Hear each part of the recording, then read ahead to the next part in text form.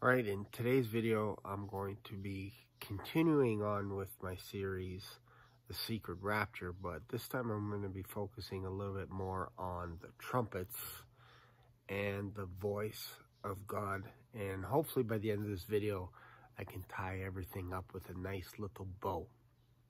So what I just want to start off with is Acts 17:11. Now these Jews were more noble than those in Thessalonica. They received the word with all eagerness, examining the scriptures daily to see if these things were so. This is what I want you to do as well after you're done watching this video. Take the scriptures that I am going to give you in this video and go study them for yourself. Don't take everything that I say as 100% gospel, but do your research, do your due diligence, and see what you come up with. So we'll just start. I want to start in Genesis. And then we're going to get into some of the more controversial verses in Thessalonians. And then also in, I believe it's 1 Corinthians as well. And we're going to talk about the seventh trumpet in the book of Revelation. So let's begin in Genesis though. Genesis 3 verse 8. This is after Adam and Eve took of the forbidden fruit. And this is what happens next. So, and they heard the voice of the Lord God walking in the garden in the cool of the day, and the man and his wife hid themselves from the presence of the Lord among the trees of the garden. But the Lord called the man and said to him, "Where are you?" And he said, "I heard the voice of you in the garden, and I was afraid because I was naked and I hid myself." Now, in other versions of the story, in the ESV version, the NIV version, all this, they basically say, "And I heard the sound of the Lord walking in the garden in the cool of the day." In the King James, it says, "I heard the voice." So that's kind of interesting in itself that they're both correlating. Because when you think about it, God is actually walking through the garden. One version says, "I heard the voice of you walking in the garden." Another version says, "I heard the sound." This is important. So let's just go into Exodus chapter 3 verse 2. And the angel of the Lord appeared to him in a flame of fire out of the midst of a bush. He looked, and behold, the bush, this is Moses, the bush was burning, yet it was not consumed. And Moses said, "I will turn aside to see this great sight, why the bush is not burned." When the Lord God saw that he turned aside to see, God called him out of the bush, "Moses, Moses." And he said, "Here I am." Then he said, "Do not come near. Take your sandals off your feet, for the place which you are standing is holy ground." And he said, "I am the Lord. I am the God of your father, the God of Abraham, the God of Isaac, and the God of Jacob."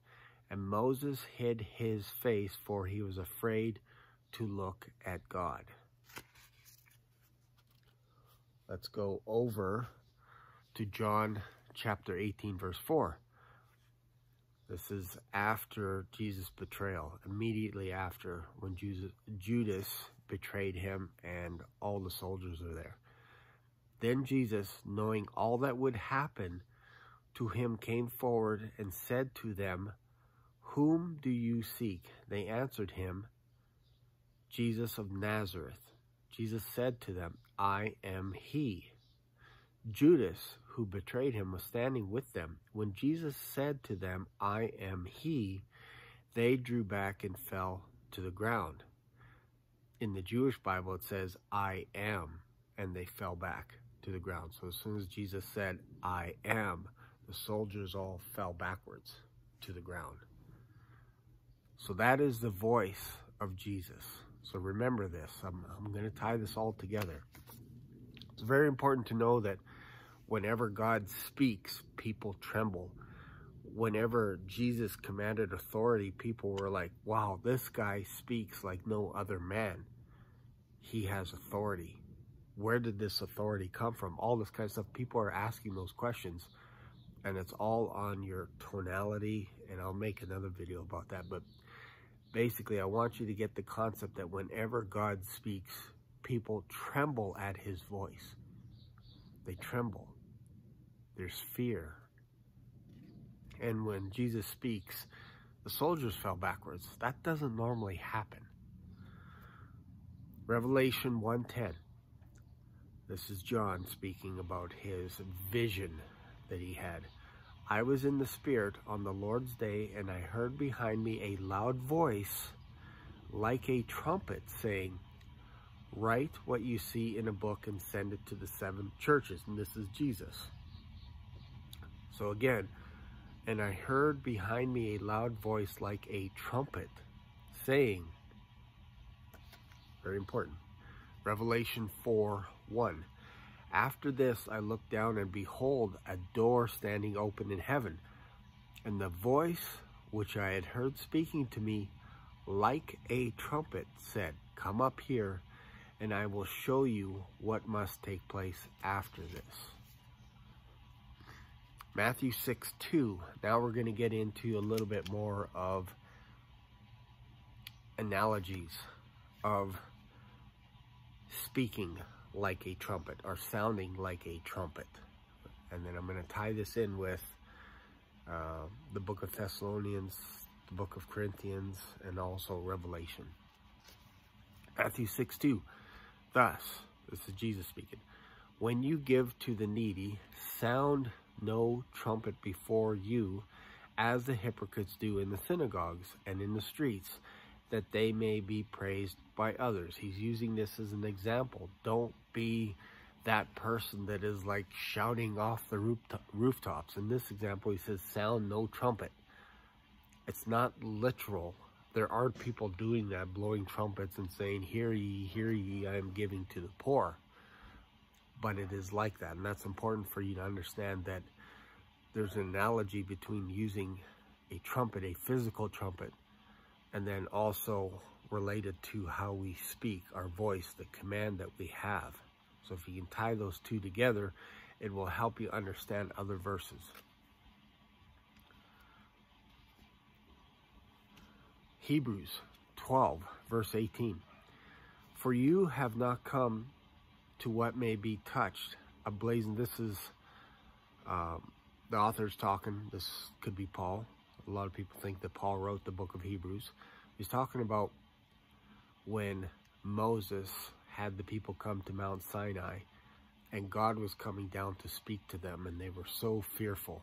So listen to Hebrews, or listen to me read Hebrews 12:18. For you have not come to what may be touched, a blazing fire and darkness and gloom and a tempest, and the sound of a trumpet and a voice whose words made the hearers beg that no further messages be spoken to them, for they could not endure the order that was given. And Moses also said, I tremble with fear. So they're begging Moses, don't let God speak to us. Please, it's too much for us. His voice is too much for us. Exodus 20:18. I'm going to dive a little bit deeper. Now when all the people saw the thunder and the flashes of lightning and the sound of the trumpet and the mountain smoking, the people were afraid and trembled, and they stood far off and said to Moses, you speak to us, and we will listen. But do not let God speak to us, lest we die. So it's interesting that in Exodus 20:18, you see, now when all the people saw the thunder and the flash of lightning and the sound of the trumpet, nobody's blowing a trumpet. There's nobody physically blowing a trumpet. This is the trumpet of God. And I think when God speaks, especially back then to the Israelites, his voice was so commanding that it was like a shofar. It was like a trumpet. because obviously they didn't have the metal trumpets back then. They used shofars to represent God commanding the nation to move, to stay put, to sound the alarm when armies are coming, all this kind of stuff. So in this instance, when God is coming down from the mountain to speak to the Israelites, they're like, we can't handle this. We can't handle God speaking to us. We will die. Very important. Hopefully you're getting an analogy now between a commanding voice and a trumpet.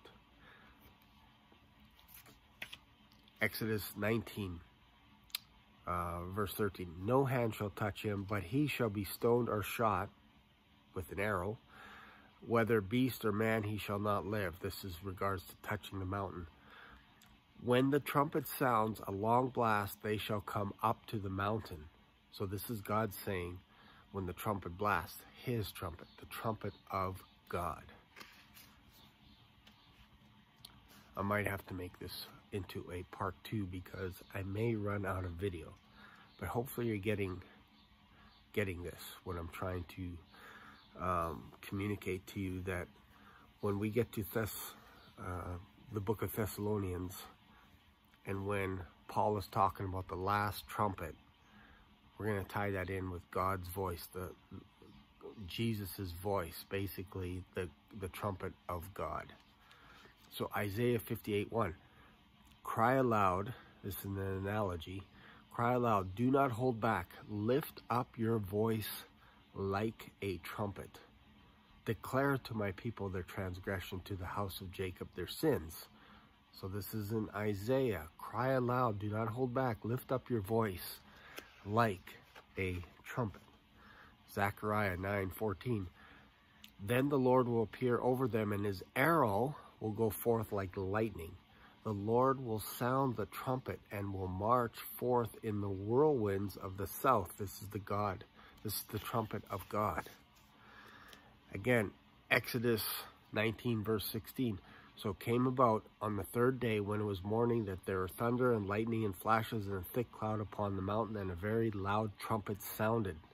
And a very loud trumpet sound, so that all the people who were in the camp trembled. Now we're going to get to 1 Corinthians 15:51. Behold, this is Paul, I tell you a mystery.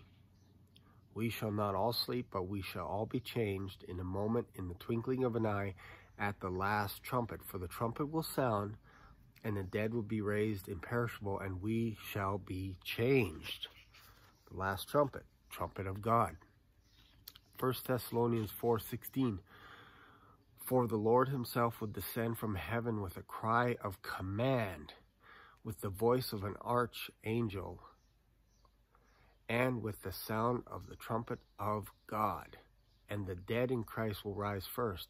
Then we who are alive will remain, will be caught up together with them in the clouds to meet the Lord in the air, and so shall we always be with the Lord. It's important. And with the sound of the trumpet of God. This is what I've been reading to you. That's 1 Thessalonians 4:16. Now let's go to Revelations. Let's talk about the 7th trumpet and how that's different than this verse in Thessalonians and also in 1 Corinthians. The 7th trumpet is different. Revelations 11:15. Then the 7th angel blew his trumpet, and there were loud voices in heaven saying, the kingdom of the world has come, the kingdom of our Lord and of his Christ. And he shall reign forever and ever. And the 24 elders who sit on their thrones before God fell on their faces and worshiped God, saying, we give thanks to you, Lord Almighty, who is and who was. For you have taken your great power and began to reign. The nations raged, but your wrath came, and the time for the dead to be judged, and for rewarding your servants, the prophets and the saints, and those who fear your name, both small and great, and for destroying the destroyers of the earth. Then God's temple in heaven was opened, and the ark of his covenant was seen. Within his temple there was flashes of lightning, rumblings, peals of thunder. Reminds you of Exodus. Peals of thunder, an earthquake, and heavenly hail. And then it goes on to chapter 12. And a great sign appeared in heaven, a woman clothed with the sun. Like, this is totally different than 1 Thessalonians 4:16. For the Lord himself will descend from heaven with a cry of command, with the voice of an archangel, and with the sound of the trumpet of God. This is different. Paul is using this to comfort people, to say, look, this is a mystery. When Jesus comes back to get us, the Christians that believe in Jesus, and those that die in Jesus, that know him and are asleep, we will go to meet the Lord up in the air, and he's going to catch us away. That's what this is saying. This is totally different than what's happening in the book of Revelation. And the book of Revelation is specifically for the Jews, for Israel. So that's important as well, and I can dive into that in another video. But I just wanted you to get the concept that there are variations of trumpet blasts. Some are the trumpet of God. Some are people sounding like the voice, or with their voices sounding like a trumpet, and an angel blowing a trumpet. Totally different. Totally different. So that's it for this video. If you like this type of thing, let me know in the comments. I know it's a little bit long, but hopefully you get it. Hopefully you have hope at the end of this, because this is what Paul was talking about. Anyways, thanks for watching. I'll see you in another video. Bye for now.